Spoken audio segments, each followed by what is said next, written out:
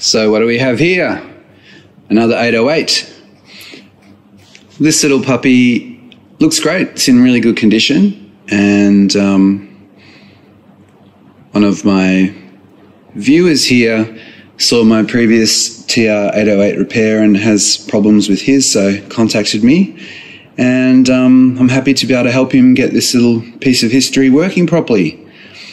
So firstly, this is imported from Japan, so this one is 110 volts, so I'm just using a step-down transformer because we're at 240 volts here in Australia, and we had our own European transformer models, which are also 240, and this has a Japanese transformer inside it, obviously 110, first stage power supply in it.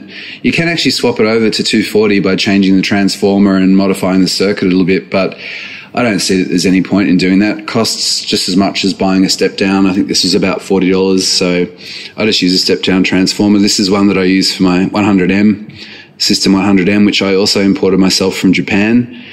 But the problem with this TR-808 is that there's no sound output from the main outputs here. And there's two outputs on a TR-808. There's a low, which is usually low impedance line level, and a high output, which is for plugging into, say, a guitar input amplifier stage or a keyboard amp that has a high impedance input. But you can also just use it to plug your headphones into to listen if the machine's working properly. That's what I've done. It's just hiss and very, very faint signal. So I suggest that in this, the problem will be, and if I connect it to the individual outs, I can hear each of the individual drum sounds. So I know that the circuit's actually working. It runs when it's in play mode. So it will be the output transistors 10 through to 13, and most probably Q13, which is the final stage before it goes out to these high and low outputs. So let's open it up and do a quick check and find out which one of those transistors is gone. And hopefully I've got some spares. If not, I might have to wait a few days for them to come. But let's check it out.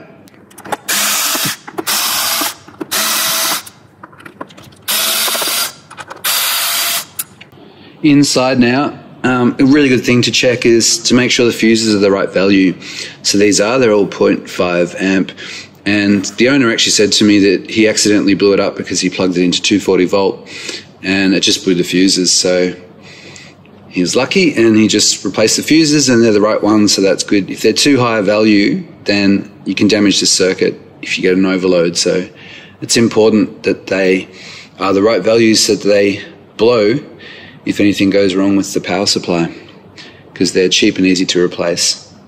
Down here is the problem area, I suspect. These transistors that's Q10, Q11, Q12, Q13. So this is the master transistor, the main transistor before it goes out to the output. So let's check that one, see what's going on. So flipping it over onto the other side, a few things I've noticed. Here, the switch has been replaced before. So that's the tap switch. It's a really common thing, the switches fail on these, so that's been worked on before, and they've had to cut the track and then solder the new switch in.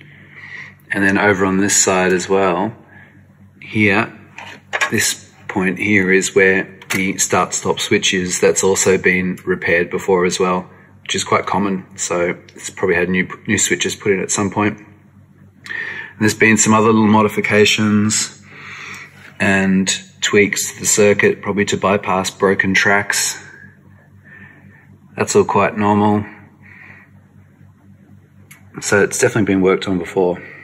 Well, the good news is it wasn't any of these transistors. What I did was I have a signal generator, which is my Crow, which has got a sine wave that it outputs. And I went through and touched it on the legs of the transistor.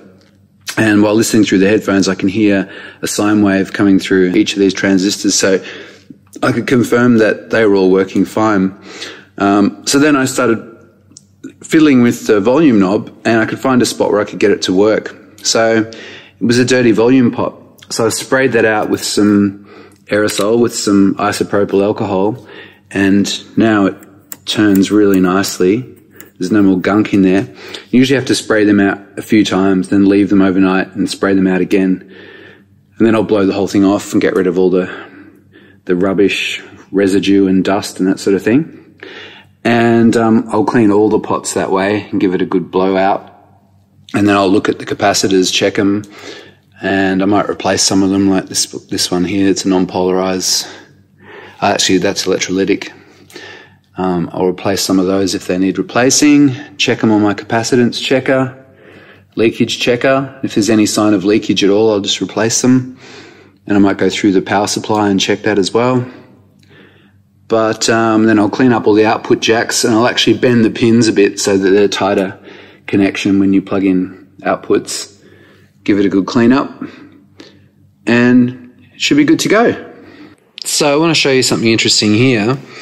This transistor here with the white paint on top is specially selected for its noise factor.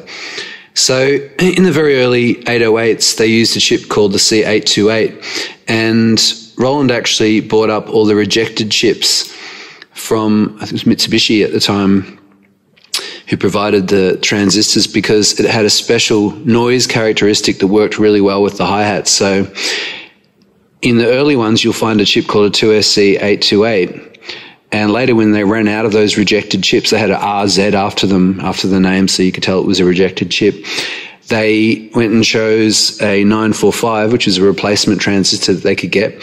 And this one, they especially chose it for its noise characteristic. So if you replace that with a modern transistor, the TR-808 won't sound the same. So that's a really good thing to have in there. It means that it's original condition as it left the factory and designed to have a unique characteristic. So there you are. It's good. That's the paint marked transistor chosen for its special noise characteristic. This is the output jack board. I've just gone through and reflowed these solder joints, heated them up and put new solder on them, and also where the actual hot contacts are. This is the earth point for each one, and these are the actual contacts. I've just reflowed those to make sure that there's no dry solder joints. Sucked off the old solder and put fresh solder on them just to make sure that the outputs are good. All the other ones look good as well, and they were all working anyway, but just check all that stuff over before I put it back together. I checked the main capacitors, and they're not leaking, they're good, and the power supply, so it's all nice and clean and neat. And all those capacitors checked out okay, so no need to rip them out and replace them. So the 808's all back together. So just to round it off, the things that were wrong were the master fader was really dirty, so I cleaned all that out. There was also a pinched cable in here. There's a cable loom that goes to the output board. One of the wires had broken off and been resoldered, but it was still bare and exposed, so that was shorting out as well. So it was sort of intermittently working and not.